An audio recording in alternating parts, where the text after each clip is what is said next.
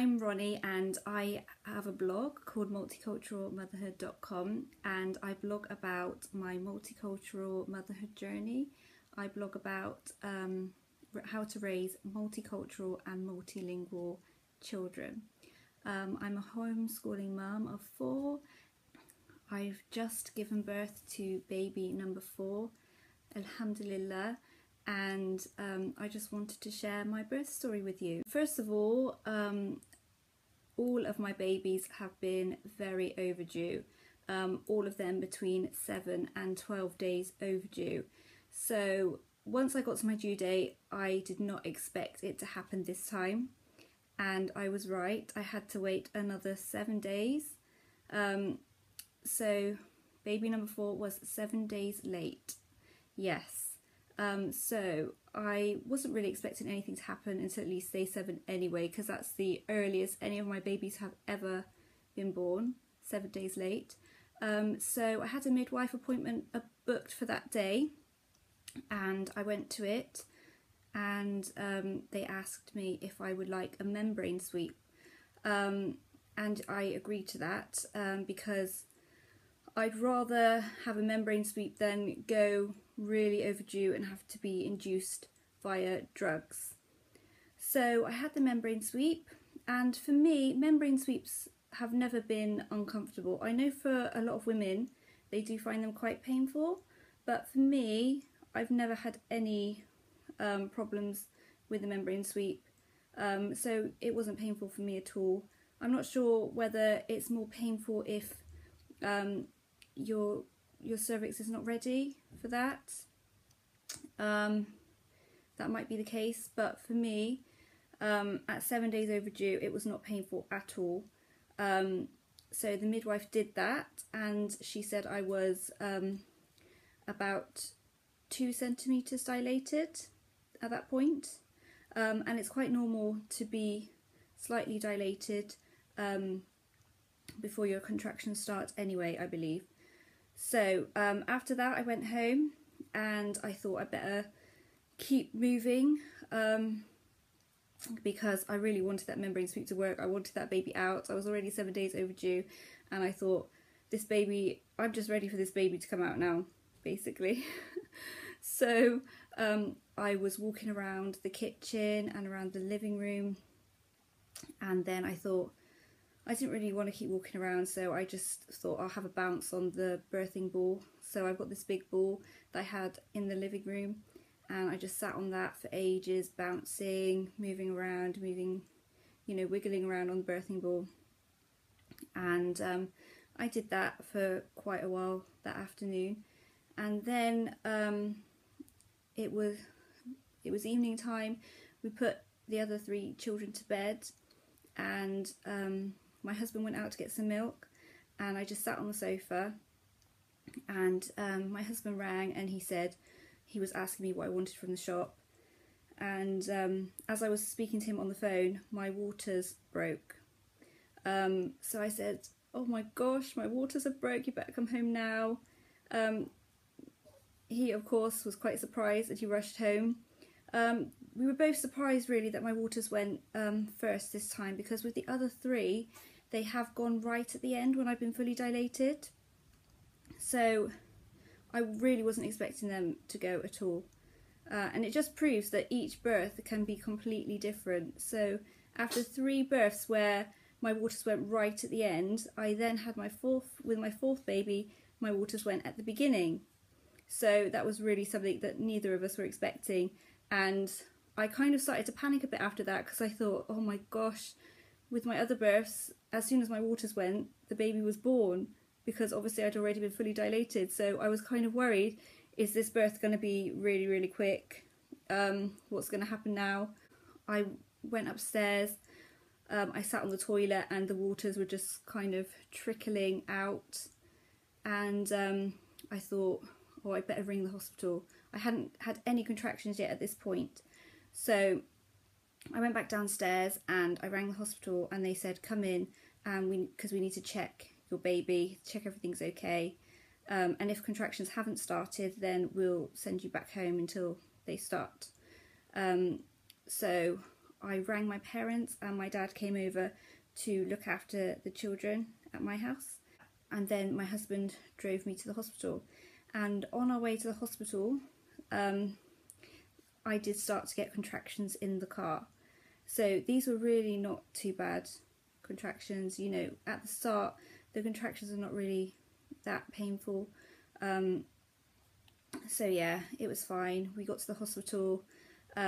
We took a seat on one of the beds in the wards, and the midwife came over and I think just asked for my details and things, and then I didn't get examined probably for another half an hour after that. I was kind of walking around by the bed because, you know, I wanted things to get moving, and if you're upright and active then things can move a lot more quickly. So I was walking around, and then the midwife came over to examine me. So I lay on the bed, and she examined me to check that the waters had gone and what colour the waters were, and she said they were clear, so that was fine. And then she said I was 3 centimetres dilated. So I thought, oh my gosh, I've got ages to go. But she said, because your waters have gone, we're not going to send you home now. We'll check you again in 2 hours, and if things have not progressed then you can just go home until the contractions get worse. So we ended up going to the early labour room, just a room with a kitchen area where you can make yourself cups of tea and coffee, and there were birthing balls there, bean bags, and there was some fairy lights, dim lighting. It was really, really nice. So we just sat in there for a while. My contractions started to get quite a lot worse quite quickly, so I said to my husband, you know, I think we better go back to the room and tell them it's just getting worse. I think they need to check me again and see how far along I am now. So we went back, and my husband got the midwife, and then she said that I was 4 centimetres dilated. So I got to go to the delivery room. The contractions, they were getting quite bad quite quickly now, and I got to the delivery room at just before 11 o'clock. So I think at 10:45 I was 4 centimetres dilated. So then they got the room ready for me. We got there just before 11 o'clock, and the midwife gave me some gas and air to use. I've only ever used gas and air with all 4 of my deliveries. I've never really wanted that much medical intervention or anything. I really wanted natural births. So I've never wanted an epidural or anything. So I just opted for the gas and air like I did previously. So I started using gas and air about 11 o'clock, and the midwife went away and she said she'd come back later. After about 10 minutes I thought I needed the toilet, so I went to the toilet, and when I sat down on the toilet I could feel that the baby's head was just there, and I just felt like pushing. So I went back to the room, to the bed, and I was trying to get up on the bed but I couldn't. With my next contraction I just started to push, and I said to my husband, you know, you better press the bell now, the baby's coming. So my husband pressed the bell, and the midwife came when the baby's head was half out, and I think we were all a bit shocked at this point because, you know, 20 minutes or 30 minutes ago I'd been 4 centimetres dilated, and, you know, within such a short space of time the baby was being born, and we were all just really, really shocked. I could not believe it myself. I was worried to even push because I thought, how can I be fully dilated already? How can it be time already? I'm only 4 centimetres. But, you know, if you've had a baby before, you know, when it's time to push, there's nothing really you can do to stop it. So I started to push, and I was just standing by the bed. I mean, I didn't even have a chance to get on the bed. So the midwife came, and just before the baby's head was fully out, and apparently she put her hand under the baby's head just in case the baby shot out. So yeah, the baby's head was out, and then with the next 2 contractions I pushed out the baby's body, and then she was born, and I was just in such a state of shock afterwards because it had been my quickest labour, my quickest birth, and I was just not expecting it to go that way at all. I mean, my other 3 labours, they took a lot longer. You know, pretty much half a day or all day in labour until the baby was born. So this one was really different, and it just goes to show, you know, after 3 babies that have been born in quite a similar way, quite similar labours and everything, the 4th one was just completely different and something I was not expecting at all. But thank goodness, I mean, it was the most easy, straightforward birth that I've had, and you know, I was just so thankful after that it was such an easy labour and birth. Alhamdulillah, it was just amazing, and I couldn't have asked for a better labour and birth, really. So after the baby was born, the midwife passed the baby up through my legs, and I held her, and then they helped me get onto the bed, and I immediately put the baby on my chest so we could do skin to skin. And after that, I opted for delayed cord clamping, which is where you let the blood drain from the umbilical cord before you clamp it, and that's supposed to, allowing that blood to flow back into the baby, it's supposed to be really good for the baby's iron levels and things like that. So, but even that happened really quickly as well. I mean, the midwife said to me, okay, it's time to clamp the cord, and I was like, are you gonna let it do delayed cord clamping? Let all the blood run out first? And she was like, it's already gone, look, it's empty.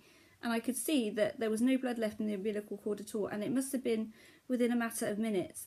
Honestly, it was so quick. So the midwife clamped it, and then she gave the scissors to my husband, and my husband cut the cord. And then she asked me if I wanted the injection for the placenta, and I agreed to this. I did try with my second birth to have a completely natural 3rd stage, where you just let the placenta come out whenever it's ready without the injection. And it was okay, but I did bleed quite heavily afterwards.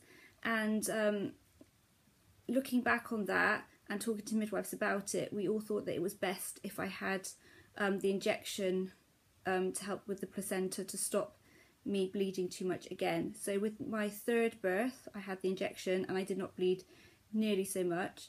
And also with this last birth, I had the injection as well, and that was absolutely fine. The placenta came out really quickly. I didn't have very much blood loss, and it was all really good.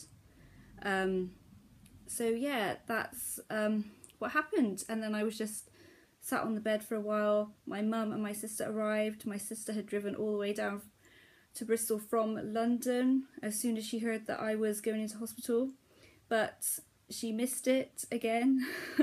Each time I go into labour, both my sisters drive down from London, and they always miss it, unfortunately for them. And even my mum missed it this time. My mum has been with me for my previous 3 labours and births, but this time even she didn't get there in time. It was so quick. So afterwards, when I was just holding the baby, my mum and my sister were allowed in, and yeah, they just had a little cuddle with the baby as well. And then afterwards, I breastfed, because I have opted to breastfeed all of my babies. I just think it's the best thing in the world. It's great for bonding, and you know, it's so easy really. I don't know why anyone would want to bottle feed. It just seems way too much effort for me. I mean, sterilising bottles, making sure they're at the right temperature and everything. I can't be bothered with that. I mean, breastfeeding is just so convenient, so easy, and obviously it's just what I think is best for baby. So yeah, I love breastfeeding. I think it's amazing. And yes, since we've been home, we got home later that night. So she was born at about 17 minutes past 11 at night, and we left the hospital about 3 o'clock in the morning. This was the first time I actually hadn't stayed in hospital overnight. But I think because it was such a straightforward birth and delivery, I just felt fine to go home afterwards. So I got home like about 3:30 in the morning, and then we just went straight to bed, and yeah, just had a nice relax. And we are co-sleeping, so I think that makes life a lot easier. Co-sleeping is amazing. Like, I didn't do it with my first because everyone told me, you know, all the health visitors and midwives and everything, they say do not co-sleep. They all say don't co-sleep. It's, you know, you could roll onto the baby or whatever. So I didn't do it with my first at all. And then when I had my second, I read the book 3 in a Bed by Deborah Jackson, I think it is. And oh my god, that just completely changed my opinion, and now I would never not co-sleep, to be honest. I just think it's amazing for you, it's amazing for baby. You know, when you have a newborn baby, they just want to be next to you, they want to be close to you, they don't want to be put in a cot all on their own. You know, it makes breastfeeding so easy. It gives you so much more sleep at night because you don't have to get out of bed. You can just lie there and breastfeed, and yeah, it is amazing. I would recommend it, definitely. But if you want to do some research on it, I would recommend that book. It is absolutely amazing. And I wish I had read it with my first and I knew about it then, but you know, we live and learn. There's a lot of things I probably did differently with my second than that I didn't do with my first. We're all on a journey in motherhood, and we change as we learn new things. So I hope you enjoyed listening to my labour and birth story, and until next time, bye.